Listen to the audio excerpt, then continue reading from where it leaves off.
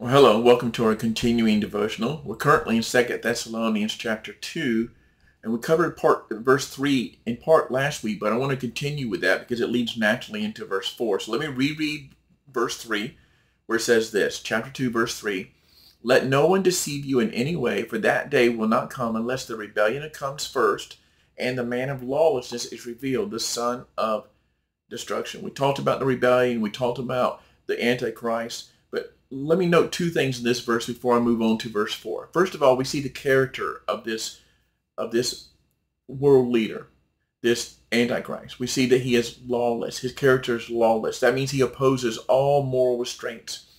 He practices and promotes unrestrained sinful indulgence. And in the world we live in today, it's very easy to see how such a leader might be applauded, appreciated, lauded in every way, because he's saying basically do whatever you want to do. If it feels good, do it. Well, he's the man of lawlessness. He's a man who has no moral restraints. He doesn't promote them. He doesn't practice them. Secondly, his second part of his character is he's called the son of destruction.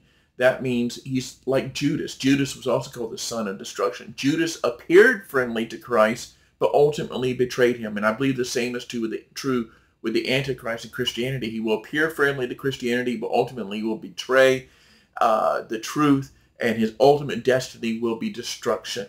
Having said that, he gives further description of the Antichrist in verse 4, where he says this: "He opposes and exalts himself against every so-called God or object of worship, so that he takes his seat in the temple of God, proclaiming himself to be God." So we see four activities related to deity. First of all, he opposes all other gods, all other objects of worship.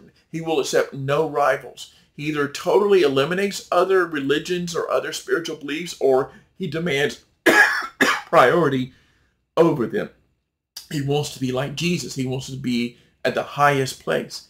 Secondly, he exalts himself. Not only does he oppose, he's not a secularist who says, "I hate all religion." He opposes every religion except for one.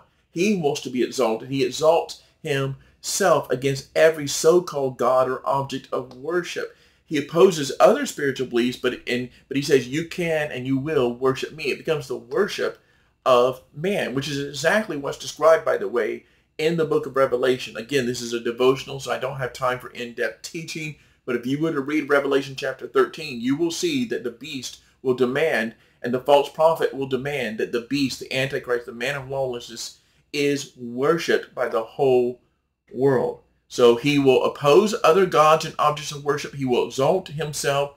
Third, it says he will take his seat in the temple of God.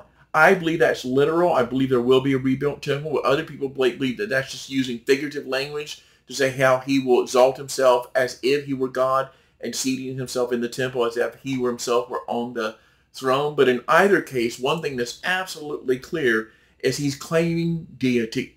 To take your seat in the temple is to claim deity, whether literal or figurative. It's claiming deity, and it says that, just in case we didn't get that point, it says, let me go back to it here. It says in verse 4, he takes his seat in the temple of God, proclaiming himself to be God. So when we talk about the Antichrist and we're trying to figure out who it is, and I've heard every kind of thing over the years. There was once a big thing that Ronald Reagan was the Antichrist, or Henry Kissinger was the Antichrist, or Hitler was the Antichrist. And I know people are looking, and I appreciate the interest in the end times, but listen, the Antichrist will be a man of lawlessness, a man who will exalt himself, who will take his seat in the temple, will proclaim himself to be God, and demand that the whole world worship him. And it's as bad as like somebody like Hitler could be, he did not meet those qualifications. So we're looking for somebody who meets those characteristics: a man of lawlessness, doomed to destruction, who claims to be God, demands that the whole world worship him, and commits great blasphemy. So keep in mind, he won't be hard to identify when the time comes. We'll pick up a further description of his activities whenever we pick it up in our next devotional, starting in verse 5. Have a blessed day.